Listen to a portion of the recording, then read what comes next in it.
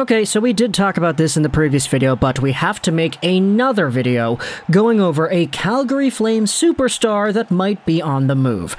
Now, at the time of recording this video, there is no trade that has been done, but this video will be uploaded in about, 20 hours from now at 12 p.m. PST, July 20th on Tuesday, so if there is a trade between now, the time I'm recording this audio, and tomorrow when the video is uploaded, then I apologize, we'll make another video going over all that stuff, but we're going back over to Calgary and we're talking about yet another 100-point player in the National Hockey League that might be on his way out. First, it was Jordan Kyrou, the main guy of the two, and a UFA to be that eventually signed with the Columbus Blue Jackets. Then we had ourselves an RFA to go over as well. Matthew Tkachuk, the 6th overall pick in the 2016 NHL Entry Draft, a noted tough guy, a noted fighter, and a noted 100-point scorer as well.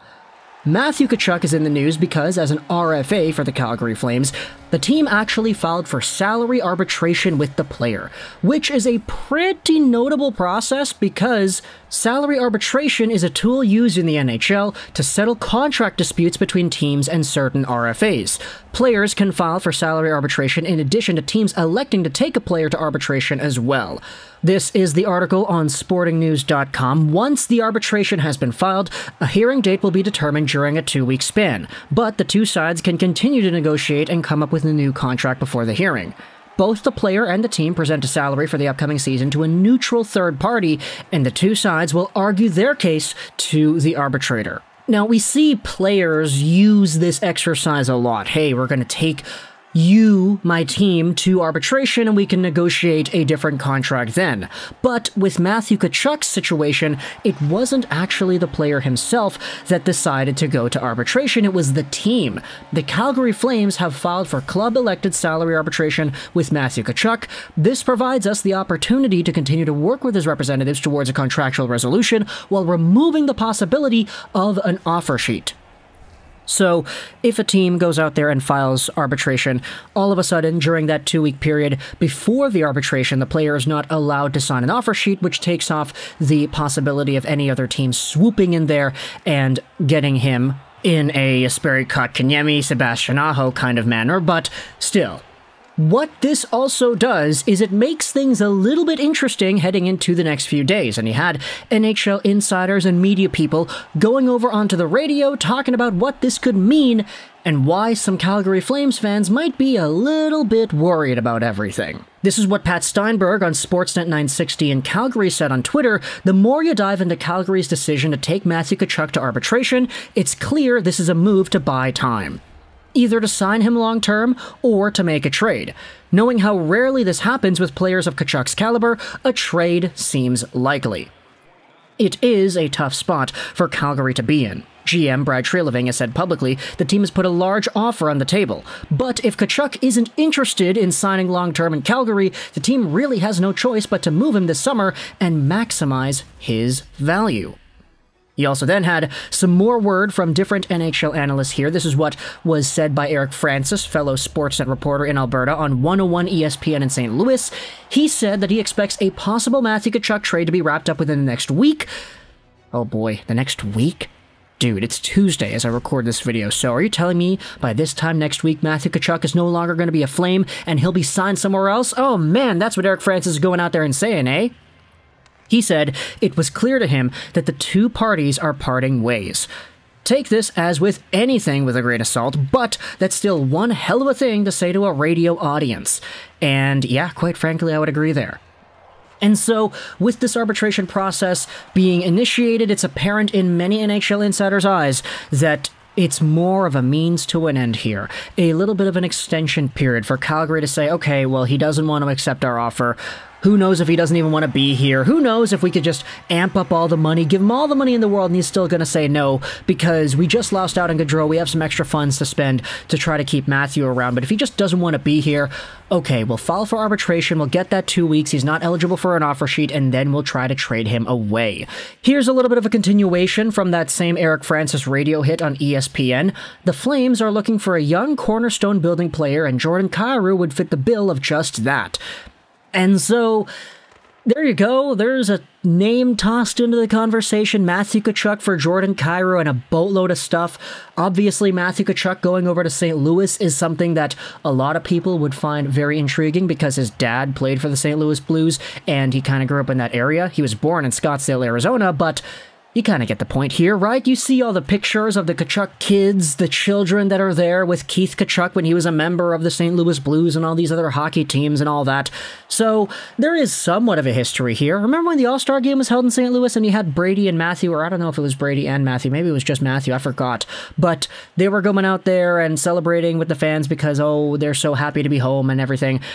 And this actually is not the first time we have even talked about Jordan Kyrou being swapped around in a Matthew Tkachuk trade too. You go back to, when the heck was that? Let's open my calendar app right here and search up Kyrou, because we don't really make too many videos on Kyrou. The only other video we have made was talking about him and Tkachuk here. Oh, no, never mind. I couldn't find it. I found the Why I Want video instead. Tkachuk and the Blues. Here we go. The last time we talked about this was Monday, June 21st, 2021. So that was over a year ago. We made this video. I might just reuse the same PNG files to make the thumbnail because, yeah, those are some pretty good ones right there. But Jordan Kyrou and Matthew Tkachuk was a crazy idea back then because Matthew Tkachuk just seemed like an unmovable player. Back when we made this video, he didn't score 100 points at the NHL level yet. This season, he had 42 goals, 62 assists for 104 total points in 82 games, and he was a point per game in the playoffs as well. Now, no disrespect to Jordan Kyrou. The guy's a very good hockey player, good young piece, and as Eric Francis said, he is kind of in that mold of a player that the Calgary Flames, or any team for that matter, could really build towards in the future. He's 24 years old, drafted back in 2016 as well, a second-round guy. He was a point per game too. He had 75 points in 74 games played, but 75 points is not 100 points, man. Sorry, that's just not the same. And you had yourselves what was one of the best lines in hockey in Calgary with Gaudreau and Tkachuk and Lindholm doing their thing. Jordan Kyrou coming over here trying to replace what it was that Gaudreau and Tkachuk brought all of a sudden makes things a lot more difficult to try to project. Now, of course, at the time of recording this audio, Calgary has not used up a lot of that money that they had saved up for Gaudreau anywhere else. Who knows if they try to sign a Kadri or whatever, but right now, there is an idea floating around there that says that, hey, maybe the Tkachuk news evolves into a Jordan Kyrou package of a trade or something like that. Jordan Kyrou and a few picks and a few prospects or whatever for Matthew Tkachuk, and then he signs a cheaper deal in St. Louis because St. Louis is, you know, more emotionally compelling to him as a playing location. But I don't know. You can talk to me in the comments all your thoughts about these Matthew Tkachuk talks and whether or not the arbitration means that he is going to get traded. We've really been seeing the trade speculation pick up, so I definitely do think there's more meat to the bone here than I did a year ago when we talked about this Kyrou and Tkachuk thing. We also have another video to make about this Jeremy Rutherford quote from a few days ago